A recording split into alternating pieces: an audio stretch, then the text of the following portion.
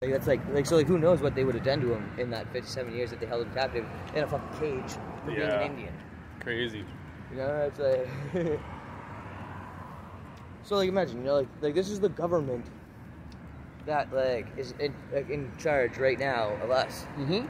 So if they're willing to kidnap and like incarcerate someone who's indigenous to the area, which now includes many people who are born and raised in Canada since then, including white people, black people, Chinese, and every other denomination you could think of. Exactly. There's a lot of them that are like second or third generation Canadians.